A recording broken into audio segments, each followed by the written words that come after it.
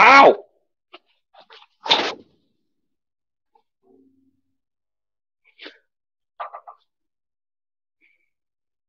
Welcome back to the Stoop. Welcome back to the Stoop Football Fans. It's your boy Lolo. What up? It's your boy Lolo. I'm trapped in Manhattan, yo. But listen, I shouldn't be the one being arrested. It should really be Newcastle being arrested because they just stole Chris Wood off of Burnley. Mark, are you there? Come get me. I am there. Oh, man, you think I got that kind of money? I don't know what you did. I don't know what. How many cigarettes did you have to trade for that beer? I think he just spilled it on his. I think he just spilled it on the warden's computer. Anyway, it's all in good fun. Chris Wood being stolen by Newcastle. What's Burnley going doing? on, man? It's that all was surprising, good. Right? I want to know what Burnley was doing. I don't even know, man. Listen, I've been working all day, man. Thank you for keeping me up to date with all the shit that was going on all day. I appreciate the texts. What's going on, Ben Ireland, BxGunner, Mr. Tom?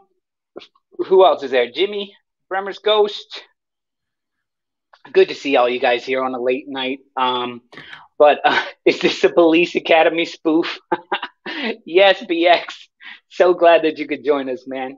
No, I'm just working in Manhattan today, and I just couldn't make it out in time. I'm actually still exporting some videos for a client, but I wanted to make sure that we could do at least a small show or, whatever we can do. So we're going to talk whenever we can. So it was either talk about Southampton actually scoring 4 goals. Brentford being bad. I tell you, man. Remember where Southampton was like a month ago? Almost at the bottom of the table. You remember where Brentford was a month ago. They're in 11th place right now. And maybe this game that I'm thinking that the Wolves are playing on Saturday against Southampton, maybe that's not going to be a cupcake game anymore. It's not. I'd agree with you. It's definitely not going to be a cupcake game for you anymore. They look one thing. I actually did watch the match while I was editing, but one thing about Southampton that they look different was they look like they're having fun. Before it used to be like a beleaguered Ward-Prowse who's like, fine, I'll score the goals. Right. Outside of the match against Arsenal, they've been crushing it. I mean, they beat West Ham. looked good again. Yeah. Che Adams came off the bench, and that goal was awesome. Armstrong looked good. All of a sudden, it looks like, whoa. Bednarik is scoring. The set piece was money by Prowse to give him the 1-0 lead. It was just that like dude. It couldn't have been any better. How long can Ward-Prowse stay at Southampton? That's just unbelievable. I mean, let's see what they do in the off season. And I'm not talking the winter break. I'm talking the summer. Yeah. Because I'm sure they still got some of that Danny Ings money. Yeah, I mean, who they fucking spend it on? Yeah, I don't think they spend anybody. But listen, I agree with you. It's not going to be a walk in the park for you guys, for Wolves when they come. There you go. Famous words, Ben says. Oh, in Naji's famous words, who he called Nani. Nani. Nani's famous words, I can't see the Wolves. No, it's too late, Ben. He is now Nani. Nani. Poor Nani. Yeah. Ward-Prowse is the best Saints player since Matt Letizia. That is huge. That is huge because Southampton is fucking famous for having really good players that get bought up. I'm talking half of Liverpool, Virgil van Dijk, Sadio Mane, all sorts of people. That's their problem is they get really good, talented players, they bring them up, and then they get rid of them. Well, they sell them for cash. But it's been working. Anyway, speaking of cash, I want to talk about Newcastle, as you call them, Sandcastle. Newcastle. Yeah, and Letizia was loyal to the Saints. He didn't always have a great time there. I remember watching something about Matt Letizia talking about how he thought he was done there and wasn't even going to get a start, and then the next day he got the armband. Like, no, he had like a great. I don't remember. Anyway, Mark, if you've never looked up Matt Letizia, look up some of his goals. I've heard of him, and I will definitely research look up some of his goals. I think, with Chris Wood, Newcastle paid $25 million for Chris Wood. 25 million. Now, what it was? I believe it's 25 million, and they pay, and then there was also an additional release clause. I'm not really sure. I haven't read too deep into it because I found out about this around dinner time. But the question is that I have is if Chris Wood is worth 25 mil, what's Traore worth? Yo, it's the Newcastle price right now. Oh, so they're just like they're pumping it. They're just like, look, what do you want? What do you want for him? He's worth. You got to think right now. We'll give you 25. We'll give you 30. No, you got to think right now. Like I put on the thumbnail, or on the thumbnail on the title is Burnley dead. Like Burnley, look. Chris Wood is probably like a $15 million striker at best. Yeah, but yeah, there you go. It's the Saudi premium price, as Mr. Tom says. That's the thing. To get him. Burnley's in a freaking relegation battle with these guys. Right. Why the hell would you sell your main man, your main striker?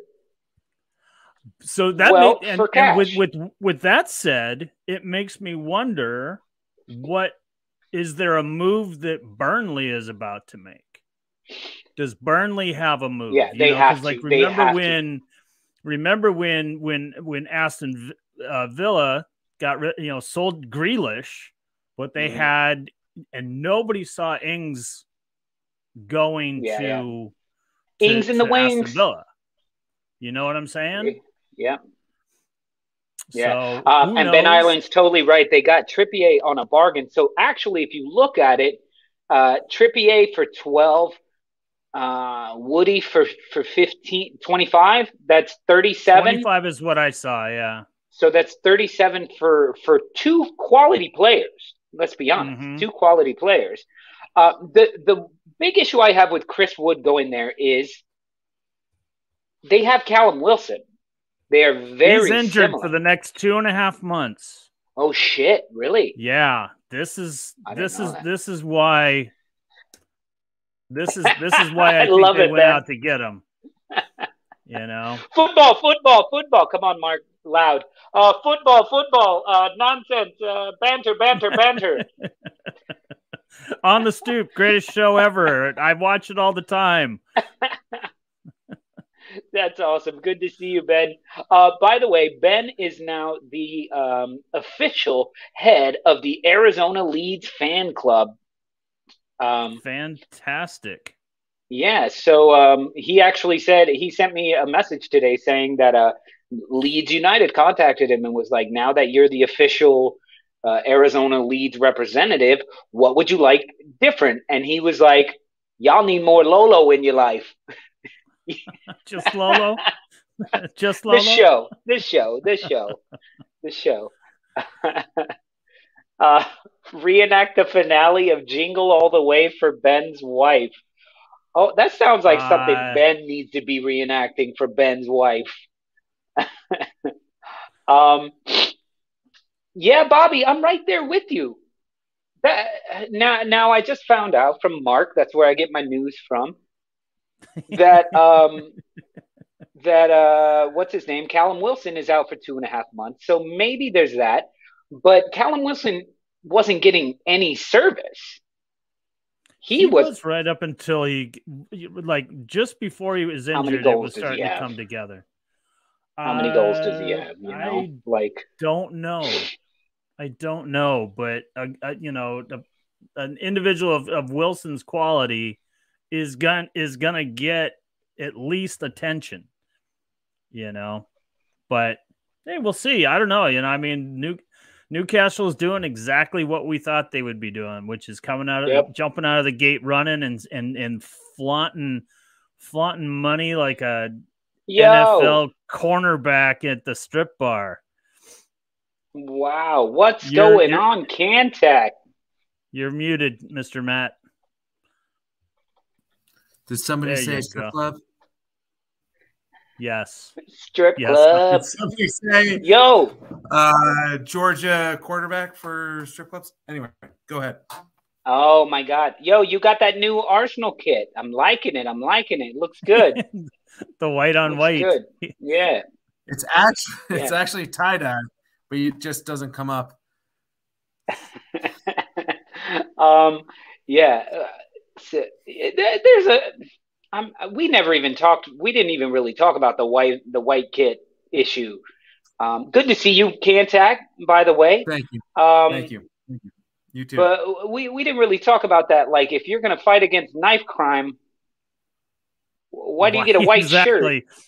Well, it's so you can see where the blood stains are. Oh, I was stabbed right here. Yeah, Mark. Exactly. Unbelievable. Someone's still mad. Someone's still mad. Unbelievable. Obviously, like, there's only one reason we would wear all white like Spurs, and that was to show where we get fucking stuff. But they're cool jerseys, man. They were cool fucking jerseys. They were really great jerseys to lose in. They were certainly not lucky. No, they were so tight though. They were so good looking that it was like, and these are the ones that go out to Nottingham Forest. But in the same respect, they were up for it, and they wanted it because Yeah, I thought we talked about it yesterday. What a dick move, though. But what a dick move by Arsenal. They're like, we've decided we're going to do our no red campaign, playing Nottingham Forest at home. Who wear red? That's fucking shithousery, and I'm all for it. What I'm not for. So we won that. We won that battle. No, but what I'm not for is Adidas saying we're not doing it for the women's team either. Though, like I like it. I love shithousery. Fuck Nottingham Forest. Let's go all white. That's great. We lose. We deserve to lose. Clearly, it was a fuck all performance. Yeah. Oh, absolutely awful. So, we all know that. So why not spend the money instead of spending all that money on those shirts? Just spend that same amount of money to buy all the kids who don't have knives, because the only thing that stops a bad guy with a knife is a good guy with a knife. I mean, yeah, bro. Spoken like a true American. I'm just saying. Like, thank you very much. That's a hill. Last time I checked, still part of America. It's a big hill. It's a big fucking hill. Anyway, Cantag, what do you think about Andy Carroll? Chris Woody. Andy Carroll. I thought Andy Carroll was the big move this transfer season, to be honest. He's not going anywhere, man. Bro, he's like bicycling. He's not going to Newcastle. Definitely. But he was like, what I'm reading is he's definitely going to Newcastle. Oh, man. Him, Alexis Sanchez, Willian. They're going to have this team of, they're going to be the anti-Arsenal this year with only players over 30. They're less susceptible to COVID. It was the best English Premier team from 2009 is all going to be on Newcastle. It's going to be fucking amazing. And they're going to try and get Arteta to play. Right, exactly. Anyway, so listen, let me ask you guys, does this completely sort of not this move in particular, but the moves that Newcastle is making, clearly, we all knew this was going to happen, that in January they're going to start making some moves. Um, uh, does this put Newcastle and Burnley, does this kind of flip their positions, do you think? Because, I mean, Burnley's having a hard time scoring right now anyway. Yeah. I think Tarkowski is one of their best scorers, and he's a defender. Yeah. Ben Mee gets a couple here and there, but who's also a defender. Right. That is correct. Thus, I think, Chris Wood being shipped off, I'd like to see what they do. Do they have someone ready to go? If not, then yeah, they're kind of, they shot themselves in the crotch, in the dice, and they shot themselves in the wood. You don't shoot yourself in the dice. The dice shoots you. Honestly. Come on. Jimmy says, if we're going to talk about the cup, can we talk about Andy Cole's son at Barnsley? He scored a beauty, and as a prospect, I would love to see at Leeds. I know nothing about this fella, this young fella. Neither. Don't know anything either. What about? Did you guys see the Porto match where the manager puts his son on at like the 90th minute or something like that, and he goes and scores the game-winning goal? The celebration he has, the kid is like, doesn't know what to do. He's running around. All of his teammates are trying to hug him and like kiss him and everything. He's like trying to find his dad, who's the manager of Porto. Runs up. The dad starts smacking him in the face and the back of the head. It's all love, but you could see, and the kid is like, he's like, I'm never scoring again. Never scoring again. That's what you get for not scoring twice. Fuck your dad. Imagine you get your first minutes. It was his debut, and he goes on to score the winner. And his dad's like, that was going to be the last time you played or the first time you played. Like, right. Know what I mean? It's a beautiful moment. It was really cool.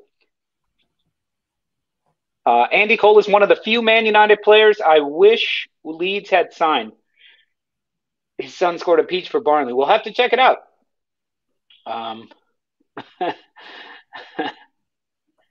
Your dad's a character, and so are you. Yeah, interesting. So what do you guys think of the original question, though? Does this flip-flop?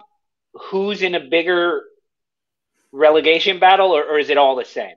They're still in the same boat. I think Leeds, they're still both fucked. I mean, both teams are only 2 points, deep in relegation.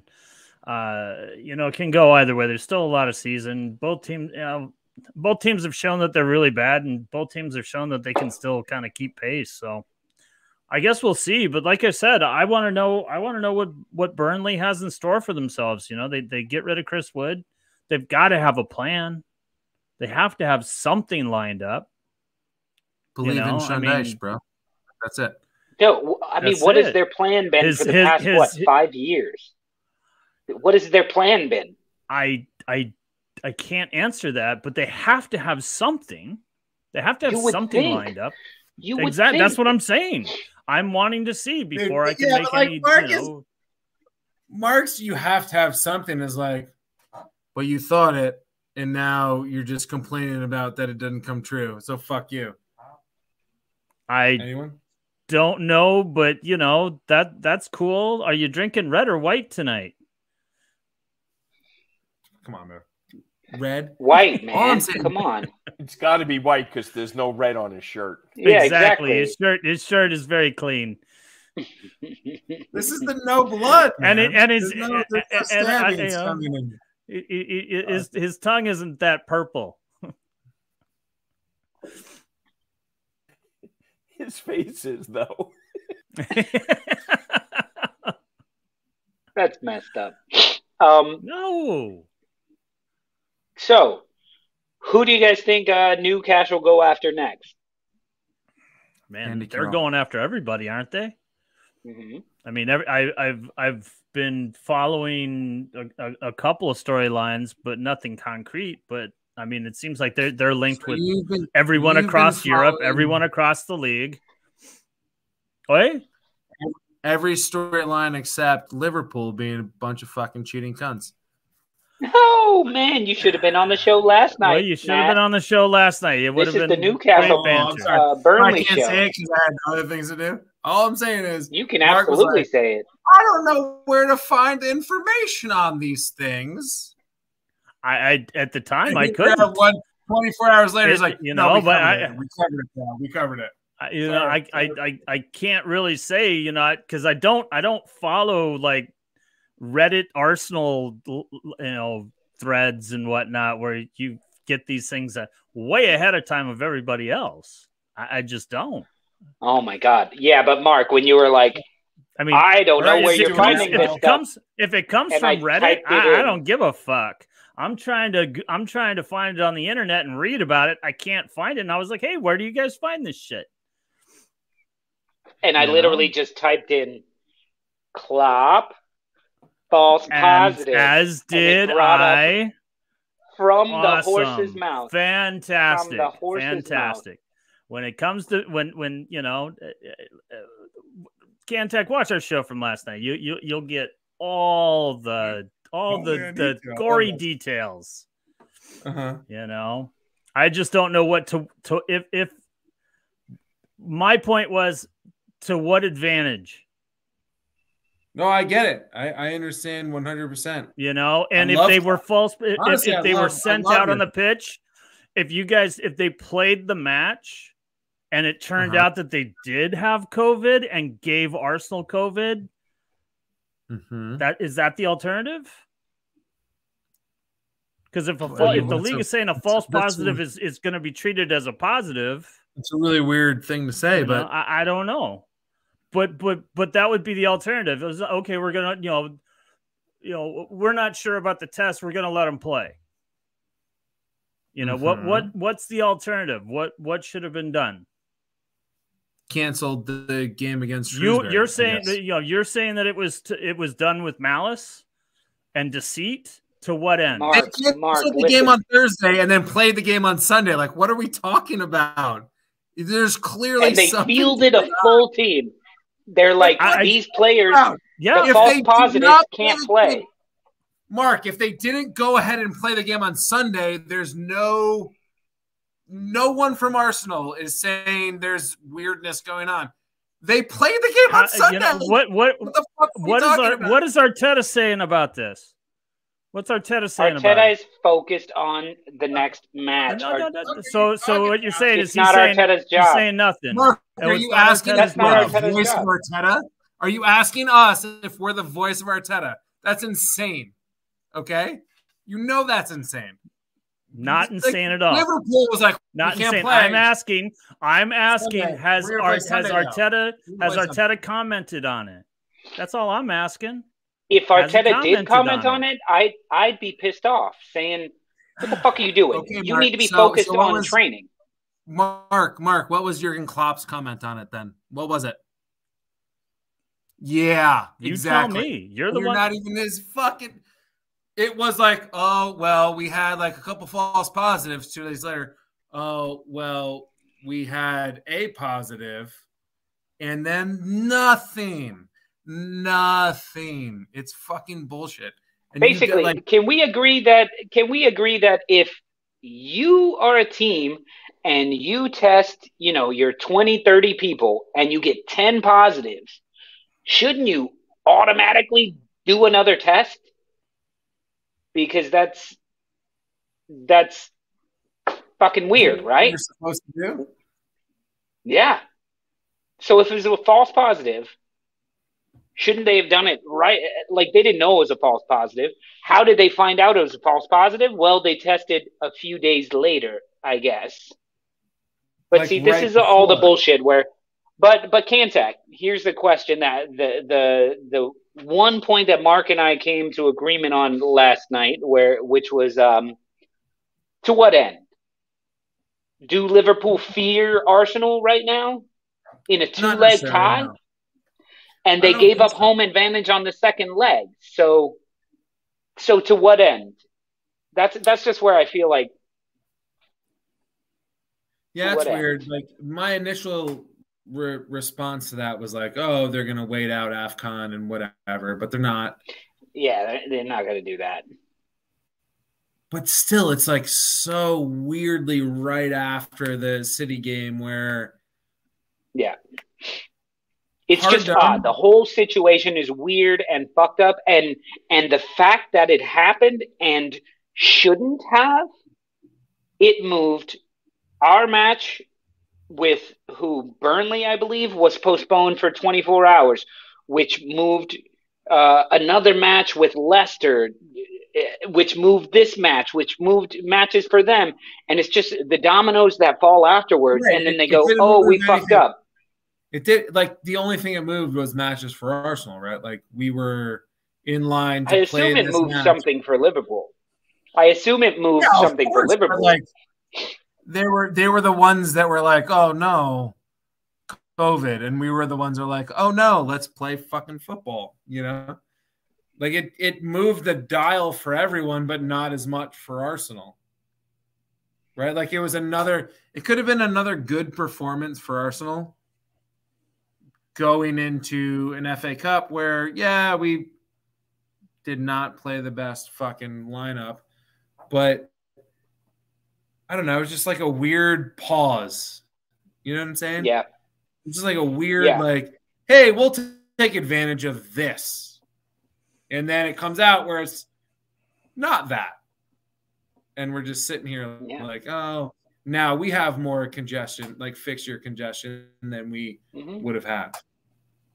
Yep. Does that not, like, Mark, that doesn't make sense to you? Clearly? No, it's everybody's in that same boat. But not really, with the exception of City, and with the exception of City, they're the only ones that's played every match, right? Well, literally, there's two teams that have played. Chelsea are on par with that, but it doesn't even matter. It's the disingenuousness of like being like, oh, we have all this outbreak, and no, it's false positives. No, it was one. And I know you guys did it last night, and I'm sorry to go back there, but it is what it is, man. Right, man. That is what it is. It's very weird that it happened, and you think that's a fucking rookie thing. Like, if I had a show that I was shooting, and 10 of my crew go, oh, sorry, we can't do the show. Well, we're let go, and a new crew is hired and brought in, and we can fucking piss off if we're not, and never get hired again by that company. So you, as a multi-billion-dollar organization, you fucked up something so simple like that. And this is where Brawley was on, and he was arguing, like, who's giving out the test? Why is it each team? Yeah, did Sammy Sosa responsible for giving himself fucking hemorrhoid?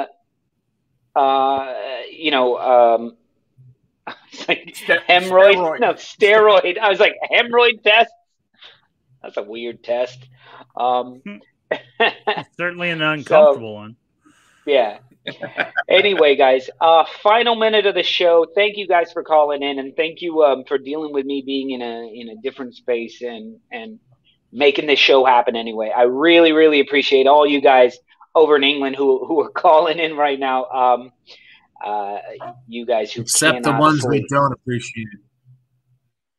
Except the ones we don't appreciate. The ones that aren't watching. Oh! He's got new ones on there. All right. Well, fuck you too, John C. Coming in hot, man. Well, good. Yeah. You gotta show up on time next time, and you can have a full 30-minute rant. Thank you, sir. It will always be Andy Carroll. I know, guys. Trust me. I come in and as much as I can. I promise you I do that. Get up late and go to bed early? Are you out of your mind? Well, that's not me. I don't know about you guys. I'm up till 3 o'clock in the morning nearly every morning anyway. If you do a show on the moon at 4 a.m., damn it, we're calling into the moon at 4 a.m. Nice, Mr. Tom. That's what we love about you guys, man. Well, guys, much love to you all. We'll see what happens with Chris Wood and Kieran Trippier going over to Newcastle, and we'll see who else they decide to purchase from wherever they decide to purchase. And hopefully some of our teams can start picking up some players as well. And Mark, hopefully you don't sell Adama Traore to Spurs like they keep saying is happening. The latest is he's going to Barca. Going back to Barca? That's what I read today. They can't afford him, dude. They can't afford him. But they can afford Ferran Torres. Anyway, fellas, don't forget to like and subscribe and hit all those buttons. We love you guys. Make sure to share the show, tweet this shit out, get more people to come and join the Stoop crew. We love you guys. Thank you so much, Director John. Mark, thank you so much for being on the show. Cantac, thank you as well. And don't forget, Sunday's the North London Derby. So I'm making plans to go back to Paddy's. And yeah, so much love to you guys. We'll see you tomorrow at 10 p.m. Peace, y'all.